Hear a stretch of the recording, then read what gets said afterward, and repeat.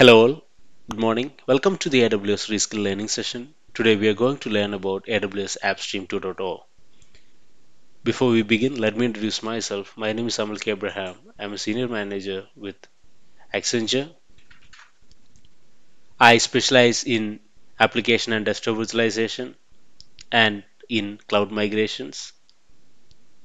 I'm a solution architect associate and SysOps administrator associate certified in AWS. If you have any queries related to the session, please feel free to reach out to me in Twitter or LinkedIn. With that, let us kick started. So, what is AWS Appstream 2.0? Appstream is a fully managed application virtualization or application streaming service from AWS, which allows the admins to deliver both published application as well as non-persistent desktop to end users, and these desktops and application can be accessed from anywhere in the globe. AWS Appstream is secure by default. The pixels are encrypted. You have scales on demand option, which actually make the AWS Appstream a cool feature because as the load increase, it will automatically scale. AWS Appstream 2.0 leverages nice DCV protocol for its streaming purpose. Before we dig deep dive into AWS Appstream, let us basically discuss about application virtualization. So what is application virtualization? In a traditional world, you install softwares in your laptop or desktop and you access it. But let us assume that you need your software to be securely accessed in a data center, or you need your software to be accessed only when you are in a corporate network, or you are running a sensitive software which need to be which should prevent copying data from your application to your endpoint. So how you achieve all this? That's where your application virtualization come into picture. In an application virtualization solution, you will install your application in a server which is located in your data center. And with the use of a streaming gateway or a streaming server, you will stream this application to your endpoint device. You will use an application virtualization client to access these published applications. The market leaders in application virtualization are Citrix and App, VMware Horizon. However, when the COVID hit, AWS AppStream actually become popular among multiple companies. What is AWS AppStream 2.0 workflow looks like? So, as I mentioned, in an application virtualization, you first install your application in remote server. So, similarly, you will install your application in a server. You will convert that into an image, and then you basically create a couple of servers. You integrate your application with your storage solutions. You basically integrate with your identity management and then use the AWS AppStream or the nice DCV protocol to stream those applications securely to the end users. What all are the use cases for AWS AppStream? While there are multiple use cases from multiple industries in for AWS AppStream, the most relevant one is during the COVID time. When the COVID hit, many companies leverages AWS AppStream to publish a bastion host or a remote desktop to the end users. So they will basically connect to that bastion host machine, and from there they are in the corporate network, they can access their corporate application. The other key use case for AppStream is AppStream can be used for 3D application. Let us assume that you have a business who basically install AutoCAD in their laptop, so you need to provide graphics card based laptops and desktops to these users. Rather, you install it in AWS servers, and the users can access it from any device, whether it can be a mobile or it can be a laptop, a low-end laptop or a desktop, etc.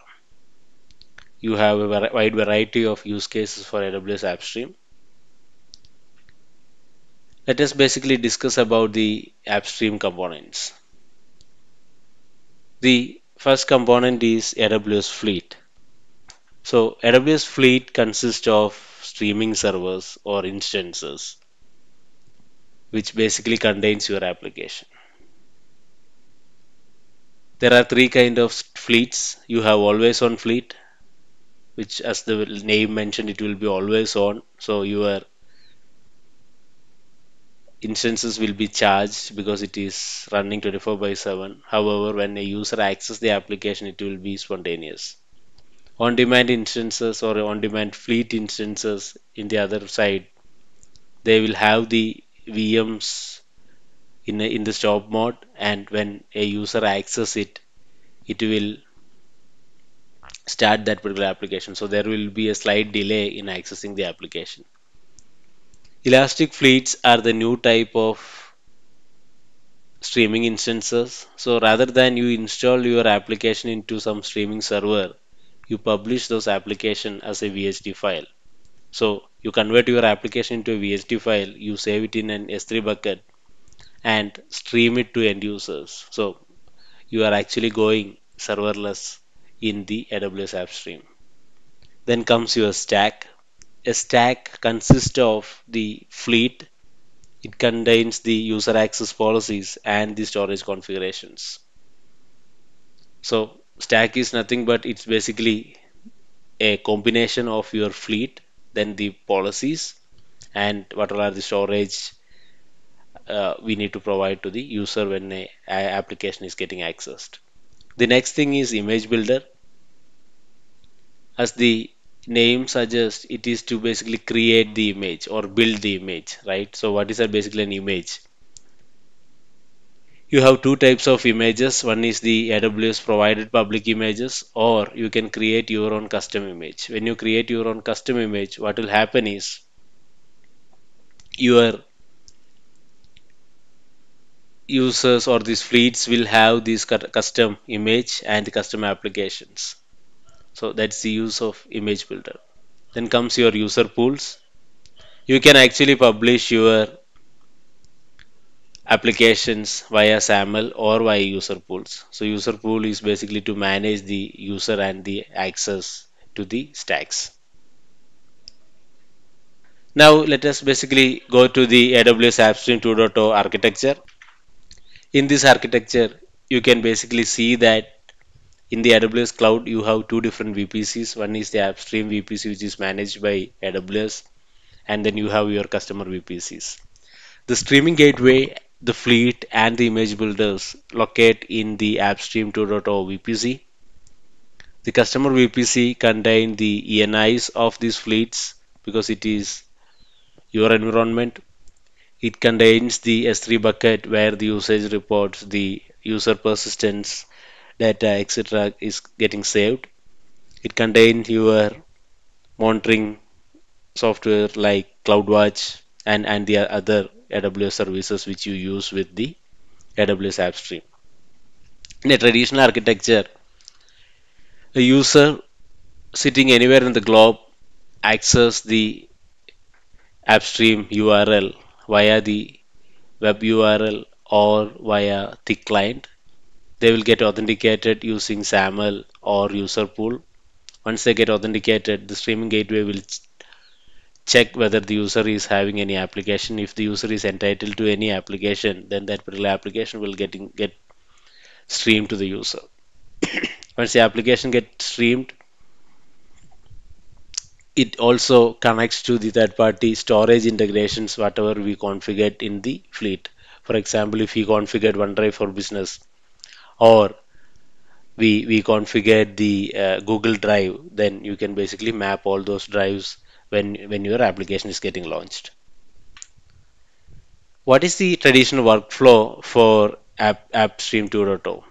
From an admin point of view, the first thing you need to do is you need to basically create a machine.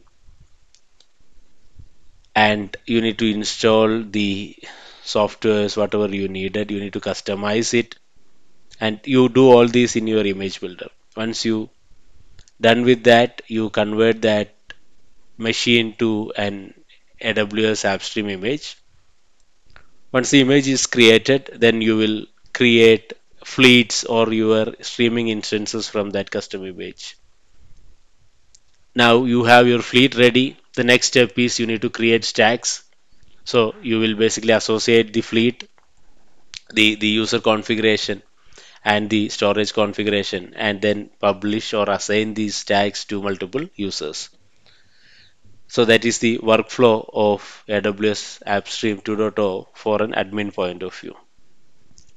Let us now see AWS Appstream 2.0 in action. So here I am in the AWS console. You can search Appstream 2.0 in the search, or it is available in the end user computing services.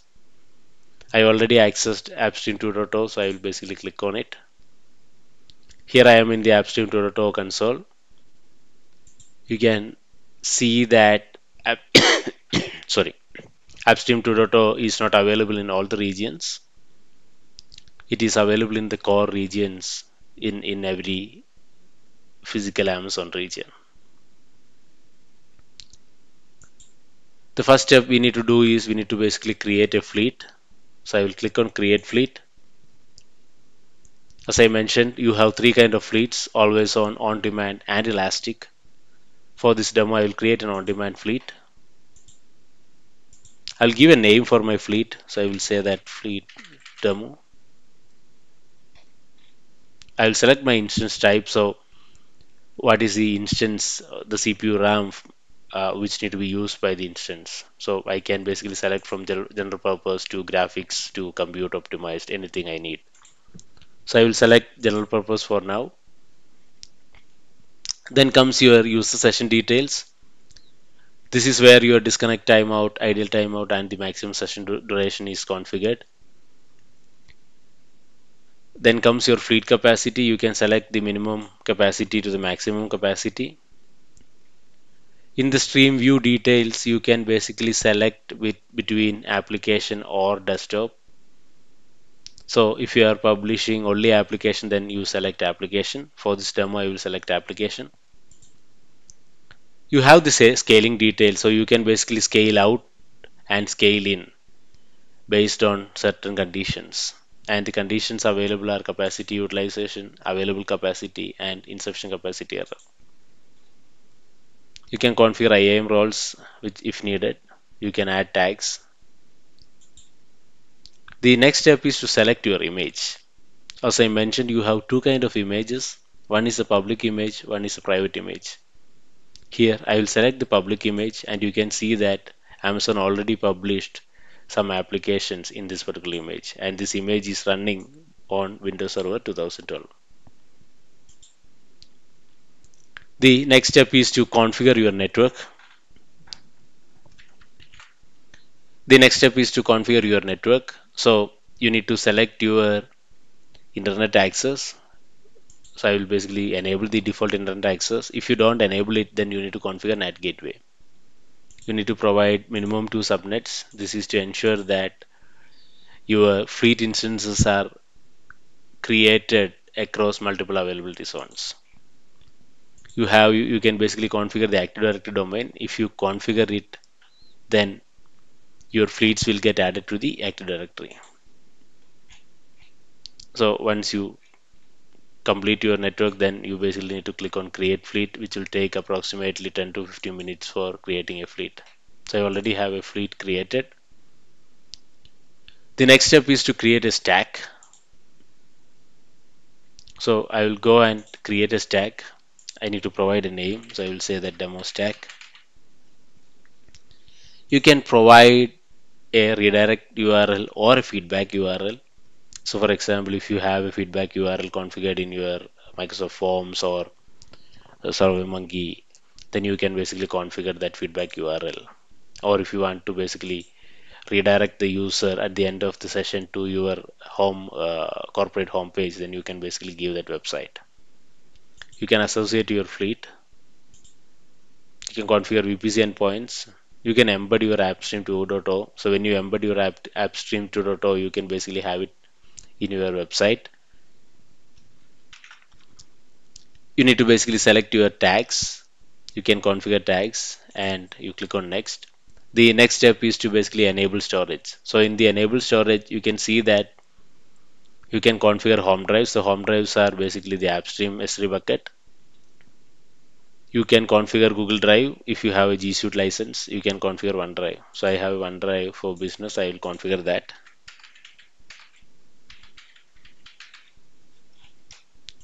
The next step is to basically configure the user settings. So this is where your redirection policies like clipboard redirection, file transfers, printer redirection, etc. need to be configured.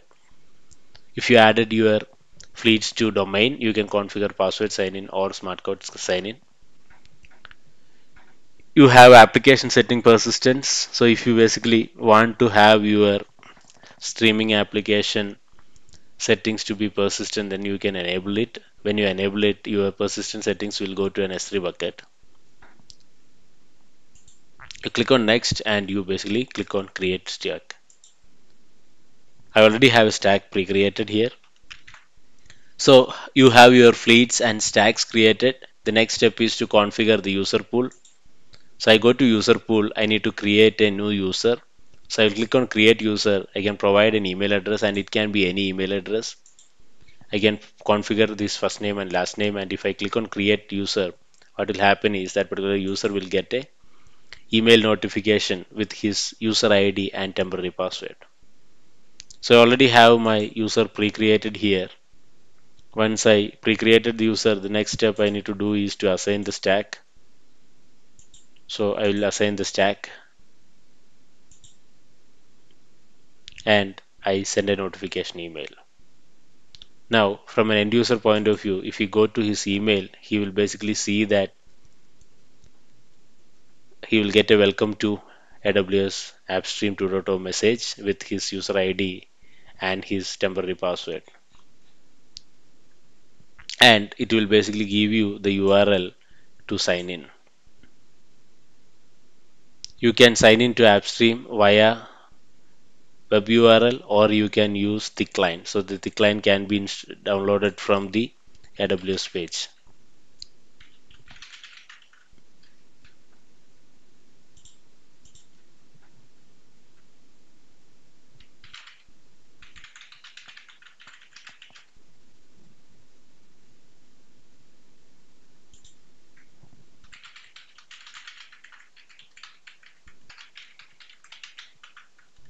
So I am logging into my AWS Appstream user login page. I successfully logged in and authenticated. I can see that there are two catalogs available for me. One is Linux catalog and one is my Windows catalog. And you can see multiple applications published to me. So if I click on Notepad, what will happen is because we selected on-demand instances, your instance will get started now. It will take some time, so I will pause the video. So my application is fully loaded now. You can see that a Notepad++ is opened. Now, if I want to switch this application to my thick client, I can do that. So what I need to do is I need to install the AppStream client.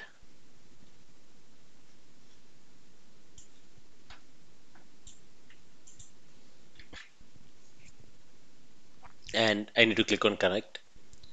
You have two options. One is native application mode and the classic mode. In the native application mode, your AppStream 2.0 streamed application works literally same like your standard application. You will not feel a difference between your installed application and the streamed application.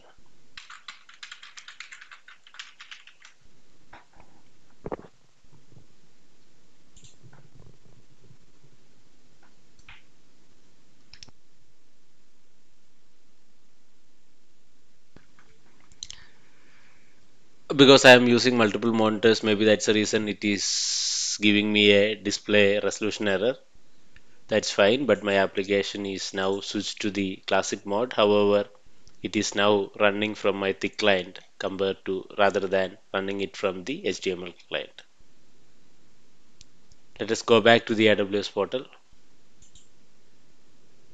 So now we learned about how to create a fleet, how to create stack, how to create a user in a user pool, how to assign a user to the stack. The next step we need to learn is about how to get the report of the utilization. So you have usage reports here. You can enable usage report, and what it basically does is in a daily manner it will send all your logs as a CSV file into an S3 bucket. You have directory config. So if you want to add your fleets to directory, you can basically configure your directory here. You can configure your domain, the user ID and the password to access the domain, and then the OU where your fleet instances need to be saved.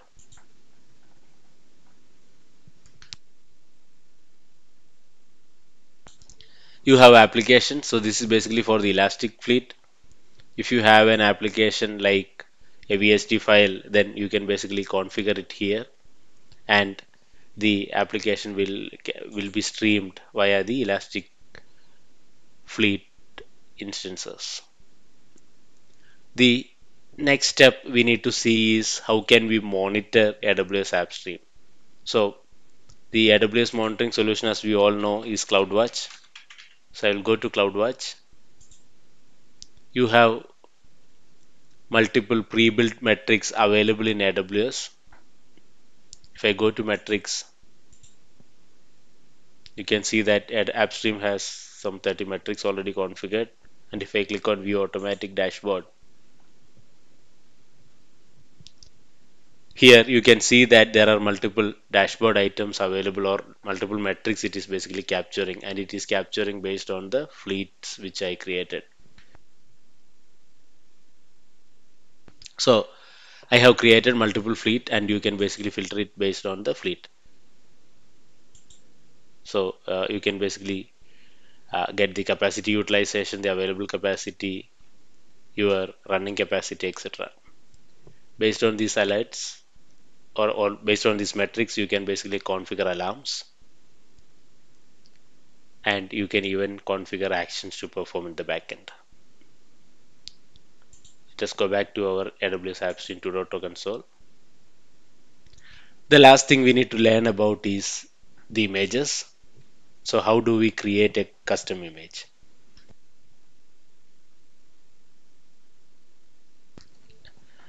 I'm in the images tab, and you can basically see that image registry and image builder tabs. In image registry, you can basically see the public images which are created by AWS, and there is a private image which is created by my account.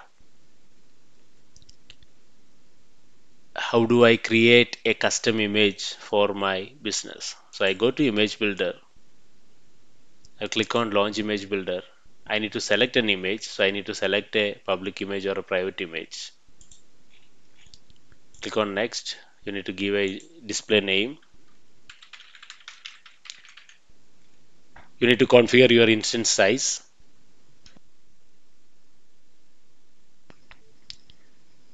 You can configure IAM roles and VPC endpoints if needed. You can configure whether you need your image builder to contact internet or not. You can put your subnet, and you can even add your image builder into Active Directory. Once everything is done, you can basically click on launch image builder, and the image builder will get created. So I already pre-created one image builder instance. I will select this and I will click on connect.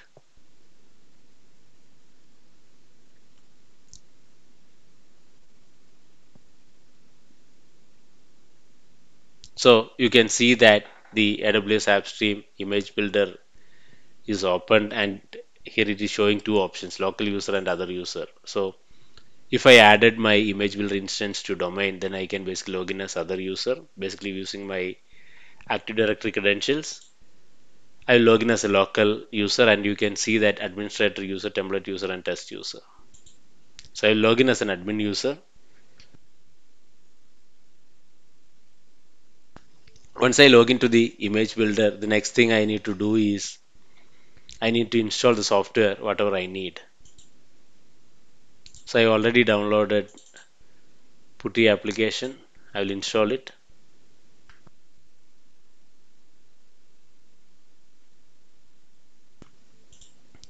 I installed my application. Once I install my application and I completed my configuration settings, I will enable, click on the image assistance. What image assistant will do is it will allow you to basically publish that application. I need to select that application.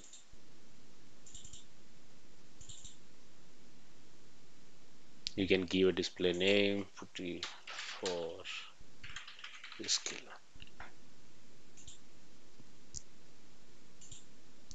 The next step is if you want to have any configuration changes to your application, then you can basically switch user and login as a template user, then do your configuration changes. So I don't have any settings to do, so I will click on next. The next thing is basically to test whether your application is functioning or not as a normal user. So I will just switch user and login as a test user. We will see if Putty is working as expected.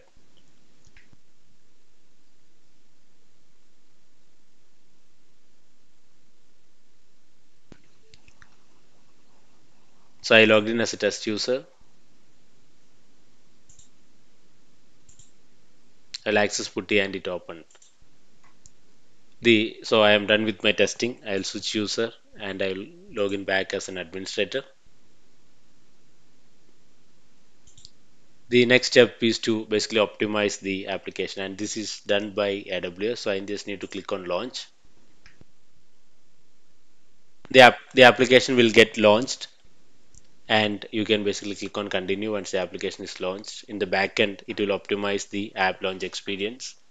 Once it is done, you can give a name for your image. So I will give that image.